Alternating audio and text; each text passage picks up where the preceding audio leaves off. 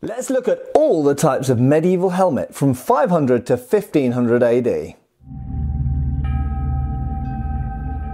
Hi folks, Matt Easton here, Schola Gladiatoria, and yes, this is a vast topic, but obviously if we're going to talk in more detail about specific types of helmet from specific periods, then we need to have an overview. So this is an attempt to, as concisely as possible, try and categorize and go over all of the main, not necessarily all literally, but all of the main types of medieval helmet used throughout the Middle Ages from 500 to 1500 AD. Before I go on, I want to mention that this video is very kindly sponsored by Wondrium, linked below, who formerly were known as the Great Courses Plus, and it's an absolutely colossal resource for learning all types of things. It could be about history, it could be about art, it could be about literature, it could be about certain sports or activities, hobbies that you're involved with. So it's an absolutely massive resource, and we're going to hear more about Wondrium later on in this video. So I previously did a video somewhat like this one, talking about all the types of medieval polearm. And it was quite an ambitious video, but I think it was quite well received. So I thought, well, let's try and do another one about helmets. Now, polearms and helmets are both incredibly important things in Middle Ages medieval warfare. First of all, polearms were the primary weapons on the battlefield alongside missile weapons, but helmets are the most important piece of armour. So right the way across this 1,000 years, we've got two main sources for describing what type of helmets were worn. Number one, there's the surviving helmets. Number two, there is art. Now, art is obviously problematic because there's bias, there's trying to represent things from history, biblical stories, fantasy, legends, things like this. So they're not always representing things that are real. They're sometimes representing things from the past or things that are imagined or essentially fantasy. With the surviving objects, we have survival bias. So often the things which survive to us survive because they're particularly good or they're particularly high status, princely, or the things that got put into a grave when other things weren't put into a grave, they were recycled or used until they wore out. So there's problems with both of those things, but we have to bear those in mind. Let's crack on anyway. So after the Western Roman Empire essentially started to crumble, there was a period which is commonly known in the archaeological world as the Migration Era, and this was an era in which people moved around Europe, the Franks, the Angles, the Saxons, the Ostrogoths, the Visigoths, and so on and so forth. But in addition, there was an exchange or change, rather, of culture. So in some cases, it wasn't movements of people, it was movements or shifts of cultural emphasis. And so in some cases, the material culture, for example, swords, helmets, armour, spearheads, things like this, changed from what they had been used under the Roman period to new types that were more influenced by the new emerging cultures and power bases. But that being said, with helmets in particular, what we actually see is a continuity from the late Roman era. So there were certain types of helmet that developed, evolved, and were adopted within the late Roman Empire in the West, that were essentially based on other cultures that they were in contact with. They were based on development within the empire itself. But what's interesting is when we get into the Migration Era, we see certain helmets which might be decorated, for example, in very Scandinavian, Germanic ways, or in Frankish ways, that are influenced by Roman helmets which went before them. When we look at certain helmets from the 600s from England and from Scandinavia, for example, where we can see there's a strong connection to the Roman helmets which went before them. These are actually constructed in a number of different ways. Sometimes they have a helmet bowl made of one piece, sometimes it's made of various pieces constructed in various ways, sometimes it's a lattice or cage, sometimes there are just iron bars which were then filled with organic material such as horn or hide in some cases perhaps, inside to fill in those gaps. So there's various types of bowl construction, but very often we find that these have some form of facial protection, or rather cheek pieces and nasal or ocular or eye sections on them, and we find a variety within one area. So if you go to Sweden, for example, where we've got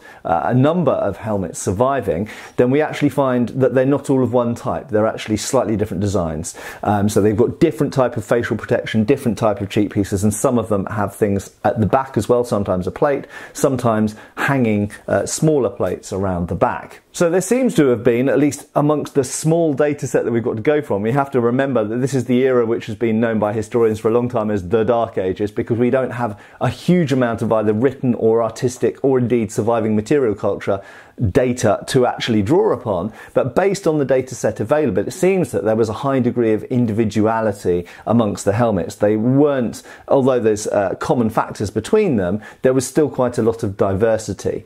In addition to that, in this same period as these kind of high status, shall we say, helmets with cheek or face or back of head protection, there do also seem to have been simpler and more minimalistic helmets, which often took the Spangenhelm construction. That is, they are made up of a number of plates, usually with either one bar going across the middle or sometimes crossbars, and then with the plates filled in. And this seems to have been a common form, even going back into the Roman era, of constructing helmet bowls. And some of these helmets didn't have much facial protection and just seemed to have been a simple helmet that sat on the top of the head. And this is a type of helmet that we will see carries on through later centuries. In fact, it's quite likely that this type of Spangenhelm, simple helmet that sat on the top of the head, was the most predominant type of helmet worn by most soldiers who could afford helmets. And it's likely that there's a survival bias of the very complex helmets with lots of facial protection and head protection around the sides and back. They seem to be higher status helmets and very often decorated with gold and silver and other fancy things. This being said, there are some relatively simple, or should we say middle status helmets like the Pioneer helmet from England, which does have quite a lot of facial protection with cheek pieces and back of head and so on and so forth. And this is relatively simple iron helmet, but nevertheless with quite a lot of protection. So what we find is during this migration era, there is a fairly large variety of helmets that can have varying degrees of facial or side of face and back of head protection, or indeed they can just be a more simple helmet bowl. Now, if we move slightly later in the medieval period, if we now move into the 700s, 800s, 900s, we start to find some helmets, and we have to admit straight off the bat, there are a very small number of helmets from this era, and in fact it's one of the big debates in archaeology why there are so few Viking era, if we call it that, Viking era helmets surviving, really from anywhere in Western Europe. But we've got very few actual Viking helmets surviving, and a lot of what people describe as Viking helmets are actually earlier Vendel culture helmets. They're pre-Viking era helmets. But actually, if we go into the Viking era, very, very few helmets surviving. And we have to also recognise that one of the reasons that we've got fewer helmets surviving from this era is because of Christianity. So quite simply, in the earlier migration era, a lot of people, the Franks, the Proto-English, the Angles and the Saxons, were pagan, and quite simply they buried their dead with weapons and armour sometimes, particularly the high status ones. And so when we go into the later period, Christian burials don't involve those sort of pagan grave goods and gift giving to the afterlife, and so we don't have the survival of swords and helmets and spears and other things that we did in the earlier period. We do in Scandinavia, of course, for a time, because Christianity took longer to penetrate Scandinavia, or rather took longer to take over in Scandinavia. So we continue with the old world, the Odin burial of weapon goods, slightly longer in Scandinavia than elsewhere. But nevertheless, we have very few helmets to go from. But it does seem that helmets in this period, again, like the earlier migration period, essentially split into two types. There's the, shall we call them, the more complex and fully enclosed type helmets, which sometimes involve cheek pieces and nasals and back of head protection, and sometimes involve spectacles, as they're sometimes known, so a sort of ocular plate with forms of cutout for the eyes, particularly in Scandinavia probably. And it is worth noting that it's interesting, if we look at one of the famous English helmets, the Coppergate helmet, for example, it has a lot of parallels with earlier helmets, where it does have two cheek pieces, and in this case it has a nasal, and it doesn't look hugely different actually to late Roman era helmets, despite the fact that the Coppergate helmet, there's some debate about the dating of it, but it's probably from the 700s, maybe into the 800s. So despite the fact it's centuries later, it's still, even in the decoration as well, it's still got a lot of parallels to earlier helmets. But then if we go to the Yarm helmet, for example, then it has parallels with the ocular plate. It has parallels with certain helmets in Scandinavia. And again, this probably isn't a coincidence, because this is probably a helmet that is either a Viking helmet. In other words, it's either a helmet that has been brought over to England or made in England by people who were essentially Vikings, Viking settlers, or potentially it's an Anglo-Saxon helmet that is made in the style of the Viking helmets that they saw Vikings wearing. And there was some debate about how genuine that particular helmet was, but we now believe it to be genuine based on scientific analysis of the metal. There were these complex type of helmets with facial protection of various sorts, but then there were also the simple type of Spangenhelm that sits on the top of the head, sometimes with a nasal, and we'll talk more about nasals in a bit, sometimes with nasals, sometimes without. And usually of a Spangenhelm construction where the top is made of either bars and plates or a series of plates. Now at this point it's worth diverging for a second to talk about Frankish helmets. Frankish helmets are a little bit problematic because whilst we have a number surviving from what would have been the Merovingian and then Carolingian empires, the Frankish Empire, which was of course controlling the majority of Western Europe, certainly by Charlemagne's time, and we do have some helmets surviving, but then there's the disparity with what's shown in the art. Now I'm not going to go into a huge depth on this because this is a huge topic which would certainly warrant a video or several videos by themselves, but simply to say that the art, certainly under the Carolingians, is somewhat untrustworthy in some cases because they're trying to represent certain things in the art, particularly trying to allude to their classical lineage. So Charlemagne, of course, was crowned emperor of the Western Roman Empire, a revival, a sort of renaissance, an early renaissance, and so a lot of what's shown in the art under the Carolingians is alluding to classical world, Greek and Roman and Macedonian helmets. And so what's shown in the art isn't necessarily what we find in the ground and in museums. There's a disparity between the surviving helmets and what's shown in the art. However, there are some parallels, and we can see in the art certain helmets shown which seem to be pretty much straightforward Spangenhelms. And it does appear that the majority of helmets worn within the Frankish Empire were, and probably all over Europe, the majority of helmets were probably simple bowl helmets that went around the brim. Most don't seem to have had nasals at this point, although a few do. And they seem to have had either one strap going around here and a strap around here, or a cross piece going over the top and a strap around here. And then the plates in between would be riveted into that. Sometimes some helmets are made of a series of plates, and this seems to have been more of an Eastern European influence that came in, perhaps with people like the Avars and other groups who were on the borders to the east. Simply to say, the majority of helmets at this time were a simple piece that sat on the top of the head. Some of them, however, still alluded back to those fancy helmets from the migration period and still had cheek pieces, still had nasals, sometimes had faceplates of various types. So at this point in the middle of the video, I want to take a brief interlude to talk about the wonderful sponsors for this video, who are Wondrium, formerly known as the Great Courses Plus. The Great Courses Plus has become Wondrium, and that means you now get more and diverse and broader topics than ever before. You still get all of the awesome stuff you had with the Great Courses Plus, and a load of new stuff too. Wondrium's the place where you can learn about anything that you want to, as well as probably finding some stuff that you probably never even wondered about before. Their carefully curated collection of short and long form videos, tutorials, how-tos, travelogues, documentaries and more is academically comprehensive, thoroughly researched, relentlessly entertaining and presented by engaging experts. In a nutshell, Wondrium is the place for minds that wander. Wondrium is particularly useful for me where I'm going into territory where I'm not particularly an expert on, and I need to gain some extra background context.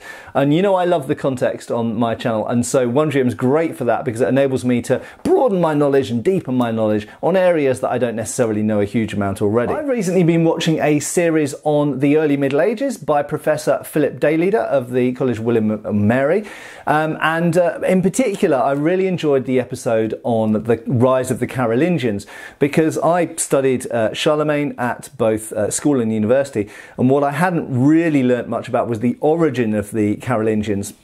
And it was very, very interesting finding out how they had risen up through the ranks, essentially by strategically using their position of mayors of the palace, essentially royal officials.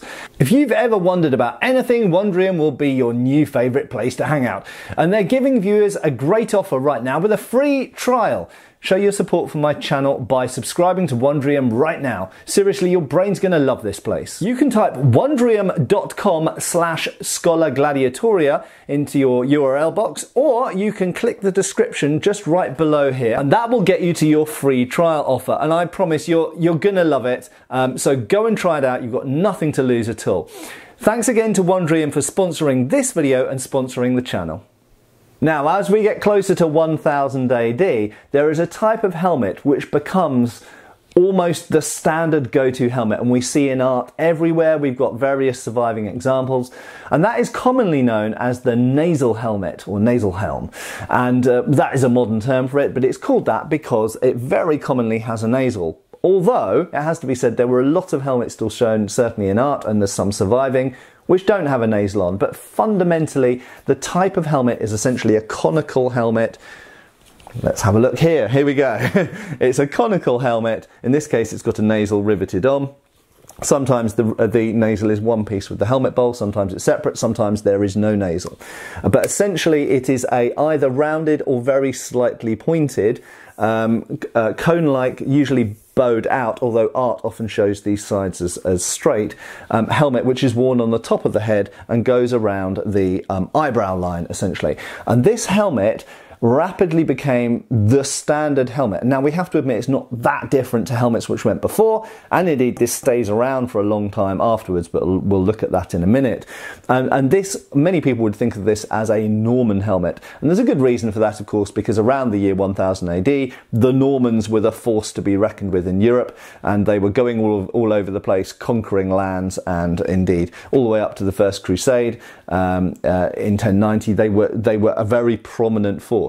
And this was the go-to standard type of helmet worn at that time. And just because it deserves it, I want to reiterate that this was hugely popular. This was a massively popular helmet that really was worn all over Europe, from east to west, from north to south, and beyond, in fact, to North Africa and the Islamic world as well. A hugely popular type of helmet, and it could be made essentially in a number of ways. It could be one piece, like this. You can see that this is one piece bowl, and this probably would have been the most difficult, expensive, and high status version. But if we look at the Bayeux Tapestry, for example, so in 1066, this was the standard type of helmet worn by both the English and the invading Normans and Bretons.